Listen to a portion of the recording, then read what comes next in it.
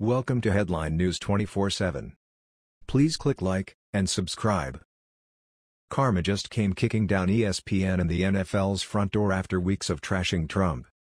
ESPN and the NFL have spent weeks trashing President Trump. They just keep doubling down on their attacks on him rather than cleaning up their own house. Even with threats of fines, the NFL still has players kneeling during the national anthem. And ESPN is now saying they won't show the national anthem in games they air this year. President Trump has had it with this nonsense, and so has America. Last week, President Trump urged his supporters to sign a petition to pressure ESPN to show the national anthem during Monday Night Football broadcasts. I wholeheartedly support that move. If I am going to watch a football game, I want to see who kneels and disrespects the national anthem, America, our police, military and first responders. That way I can just turn it off and walk away if I see any of them take a knee or raise a fist. Naturally, the left is calling this bullying by President Trump. It's no such thing, and there are a ton of sports fans out there that think this is a great idea.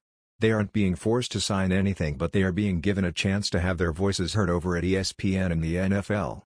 Trump sent out an email on behalf of the Trump Make America Great Again committee and called the network's announcement last week a spineless surrender to the politically correct liberal mob. He put it perfectly. Just after we heard a sitting governor trash America, ESPN has now decided it will no longer play the national anthem before Monday Night Football, the email read. If America is too offensive for anyone in our country, then what are they doing in America? That's a very astute question, and Americans want an answer to it. The email seems to be referencing New York Governor Andrew Cuomo's remark earlier this month during a bill signing, in which he declared, "We're not going to make America great again. It was never that great." Shortly after Cuomo stepped in, he tried to walk those comments back by saying the governor believes America is great and that her full greatness will be fully realized when every man, woman, and child has full equality. The Trump email ended off by stating, "I was the first person to sign this petition. Now I need you to follow my lead and be the second. I think the petition is a great idea and that President Trump handled it just right." Jimmy Pitaro, ESPN's president, told reporters during ESPN's annual football media day that the national anthem would not be shown. He then contradicted himself by following that with, "There could be changes." Do tell. Would those changes happen if the bleachers are empty? One wonders. Or maybe those changes will happen when most Americans turn off ESPN. We'll see. It's somewhat unpredictable what's going to happen in the world, but as of now our plan now is to not broadcast the anthem. We have communicated that back to the NFL, Pitaro said. They have not asked, but we proactively, just as a courtesy and as good partners, let them know what our plans are. Embrace change, Pitaro, because if you don't, ESPN is going to accelerate down the drain. Karma is kicking down ESPN's and the NFL's doors these days.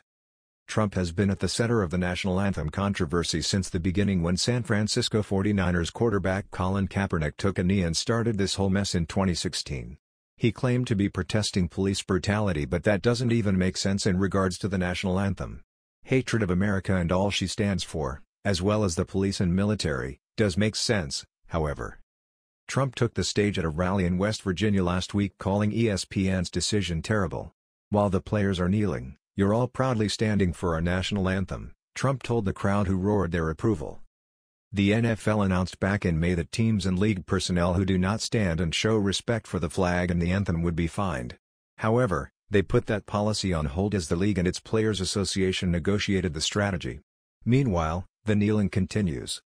ESPN did not air the national anthem during last season's Monday Night Football broadcasts. They took a similar approach to the one CBS has taken in the past.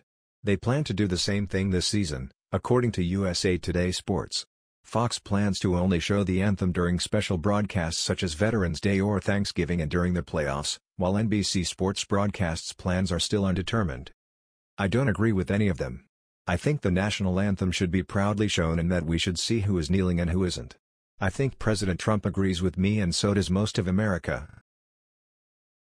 That was the news. We thought you might be interested in knowing about this. Please click like and subscribe. Thank you.